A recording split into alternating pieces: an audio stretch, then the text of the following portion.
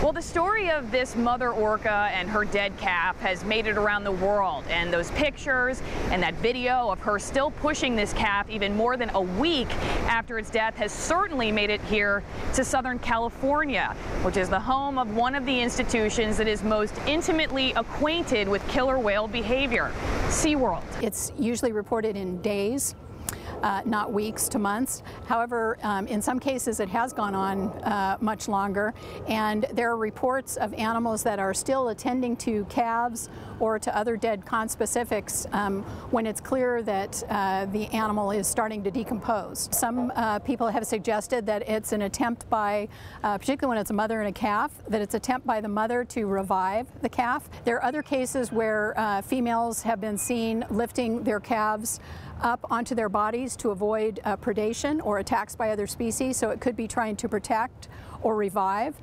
In other cases, some scientists believe that the animals don't realize that the conspecific is dead. Pam Yoakum is the Chief Science Officer for the Hub SeaWorld Research Institute here in San Diego, and she says though we may have a grieving reaction as humans to this story, that the research doesn't definitively show that that's what's going on with this orca mother and her calf.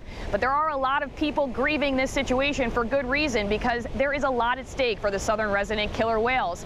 Basically, they're running out of food. They only eat fish, and they love Chinook salmon, which are also disappearing. There's also pollution in the water, and those toxins build up in their fat stores, and when these whales don't have enough to eat, they metabolize their fat and they release those toxins into their bloodstream and essentially poison themselves. They're also having issues with finding their food because of all the boats around them. That boat noise makes it very difficult for them to echolocate what little food there is left.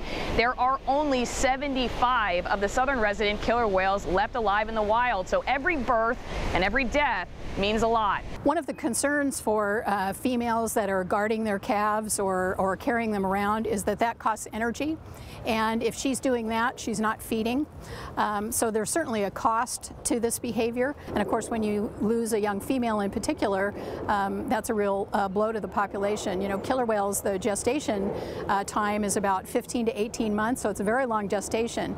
Females usually only have one calf every 3 to 5 years. In some cases it may be as infrequently as every 10 years. So females got a lot invested in that one calf, and so the loss is really tough. Some are calling this a turning point for the southern resident killer whales, but for those of us who have been telling stories about them or researching them for years, this is just another sad chapter in what could be a really sad book whose last line has yet to be written. But the difference is that this time the world is watching us. What will we tell them about what we're willing to do to protect the future of the southern resident killer whales? If you'd like more information on changes you can make today to help them, please visit our website, king5.com. For now in San Diego, I'm Allison Morrow, King 5 News.